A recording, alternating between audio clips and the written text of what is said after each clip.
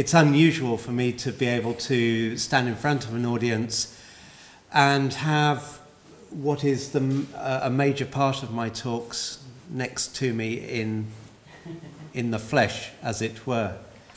This watch, as Dennis Harman suggested, I think is important.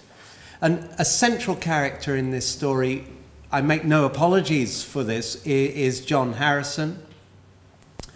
At Greenwich, we are very proud to be the custodians of John Harrison's 3 large marine timekeepers and the watch H4, which I will show you later on in the talk. Here is John Harrison, somewhat anachronistically, because in this portrait he's 74. He's holding what we call the Jeffreys watch, which I'll come back to. Now, if you've read Davis O'Bell's book Longitude, you will know that he is a very unlikely candidate for a clock-making solution. He comes from a family of cabinet makers. Now, John Harrison, it has often been said that he's self-taught. Now, at that time, there were plenty of books in circulation that described how you could do, become survey buildings and land. And it seems as though John Harrison was self-educated in this respect, probably reading books by the likes of William Leyburn. And at about the same time, we know that he was making clocks, which we call today H1. And here it is, and it's an extraordinary clock. Nothing had ever been made like it. And you can imagine when it was brought to London that it would have caused quite a sensation.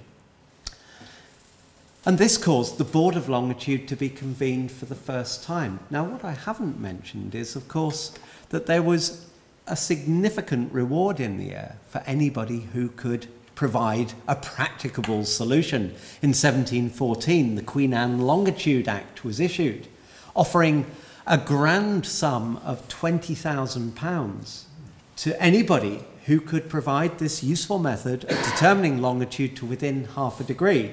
And there were lesser stages of reward money as well. Now, John Harrison at this stage realised that there were shortcomings in his marine timekeeper, and perhaps that his initial testing of the timekeeper in the mouth of the River Humber had not, he had greatly underestimated how bad conditions could get at sea. So the Board of Longitude agreed to advance him the sum of around £250 to begin work on a second timekeeper, and a promise of £250 or thereabouts on completion.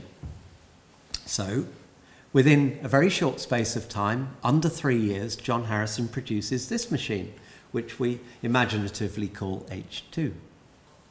H2 only took 2.5 years to make. John Harrison was working on this machine, trying to perfect it for a total of 19 years. So John Harrison was experiencing problems. So H3 was by no means a failure, but it just did not fulfill the ambition of being a longitude solution.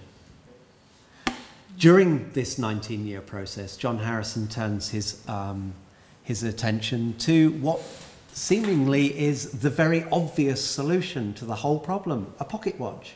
John Harrison commissioned a watchmaker, John Jeffreys, to make some very subtle changes. And he found a staggering improvement in the stability of the watch as a timekeeper. So he then looked into improving the watch and developed this, which is the fourth timekeeper. Can anybody suggest what we call it today? So this is really, not only is it an extraordinarily beautiful thing to look at, but inside it is a very sophisticated pocket watch. But what it isn't is, it is a U-turn from his original ideas. We're not looking at a miniaturization of the larger timekeepers.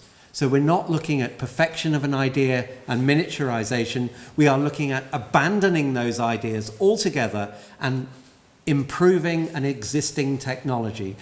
H4 requires oil. Its pivots run in dual bearings, but it has this much faster tick and it has a larger balance rim. And this gives the watch tremendous stability when compared to your average pocket watch. And this was trialled twice.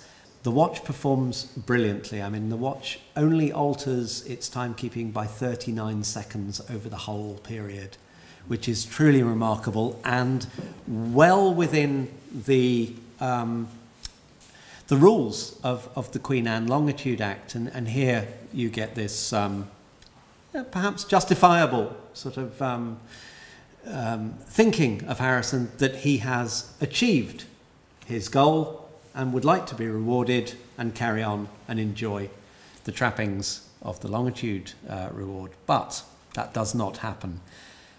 Now, part of the condition of the Board of Longitude was that John Harrison disclose his design, so he had to publish his design. And this is the front page of a very important edition of John Harrison's description of his timekeeper. And John Arnold has really engaged with John Harrison's methods and has gone a long way to understanding them.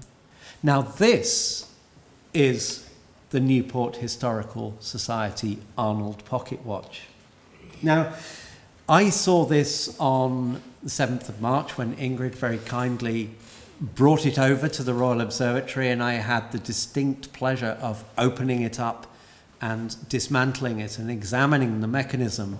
And it really was quite an exciting moment for me. Outwardly, it looks like a very good quality gold, what we call a hunter pocket watch. When you get inside, well, there's some history inscribed on the back. And here we've got Arnold 1765. Now, this is erroneous, but it's not the first time that I've seen misinformation engraved on the backs of timekeepers. In fact, we have Larkham Kendall's second timekeeper, K2, which was taken by the mutineers on the Bounty. And that has a veritable essay inscribed on the back of it.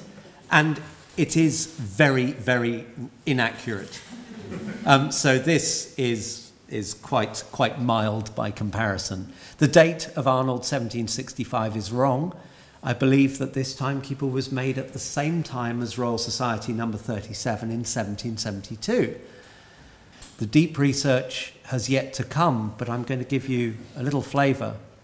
So here's the watch movement, and the first impression is that it's in really good condition. You can see it for yourselves here afterwards. Rather unadulterated. Now, these early timekeepers very often get changed, and this is no exception. It has been changed, but not hugely. One thing that I really wanted to do was look behind this to make sure that we're not looking at John Arnold number 45 or such like. And so the dismantlement began. So taking the dial off, this is what you see. Very, very beautifully executed wheelwork. Very, very, very high quality stuff. It really is quite exciting to see this survive. And I mean, this has been very, very well cared for. I suspect I haven't had a chance to research the marks on the gold case, but I suspect that the gold case was produced at the time of acquisition by the Clark family.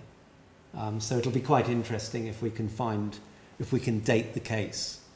But yeah, it's been very, very well looked after, and it's had very few visits to it's had no visits to bad watchmakers.